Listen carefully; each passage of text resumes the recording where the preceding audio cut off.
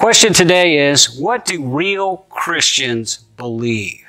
About a year ago, there was a family in my church that had a daughter whose boyfriend was caught up in this organization, this group, this church that had some divergent views of what Christianity was.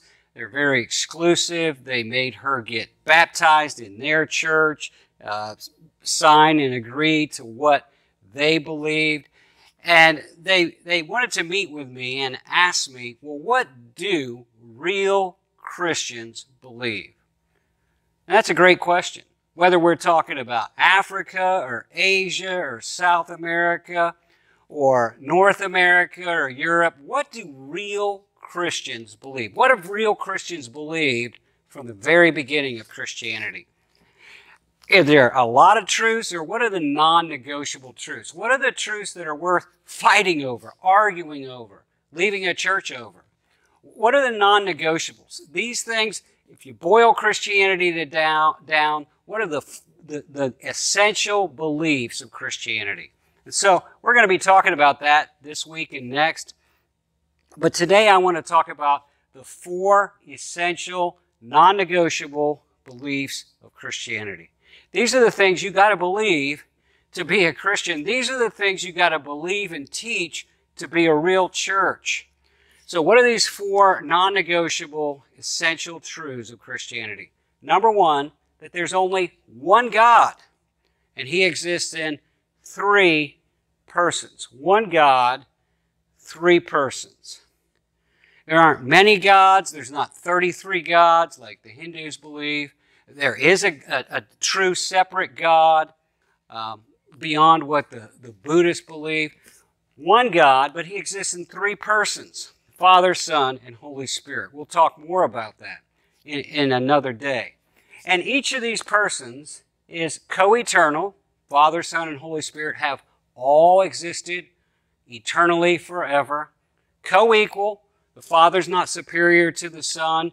The Son's not superior to the Spirit. They have different roles, but they're all equal and they're all distinct. They're not exactly the same. One essence, 3 persons. The second non-negotiable belief is that the Bible is the Word of God. It's not just a word about God. It's not just a word from God. It's not a book that when if it speaks to you, then it is the Word of God, and if it doesn't speak to you, it's not the Word of God. It is the Word of God, objectively, non-negotiably, whether you believe it, whether it does anything in your life, it's the Word of God. And it's only the Word of God, though. Understand this, as it was properly collected.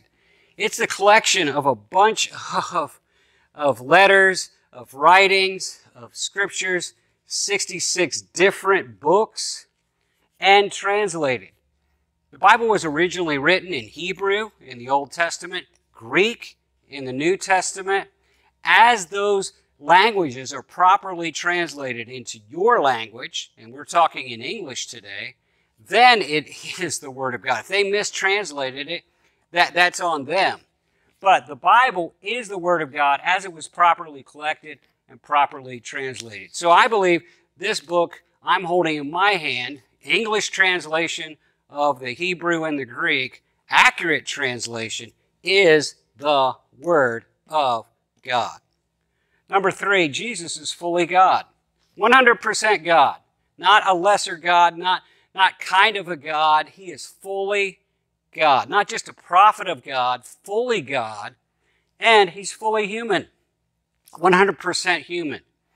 He's an amazing individual. He was born of a virgin, human mother, Holy Spirit conceived Him. Born to bear our sin, He took all of our sin upon Himself, died for us on the cross. As a human, He could die for us as our sacrifice, our substitute, and died for our sins, and He rose again from the dead. And I want to remind you, He's coming again to rule and reign on this earth. So Jesus is fully God and fully human. And the last essential belief is that salvation is by grace. It's not something you earn. It's not something that you inherit. It is a gift, a a gift that is undeserved, unmerited, generous gift from God.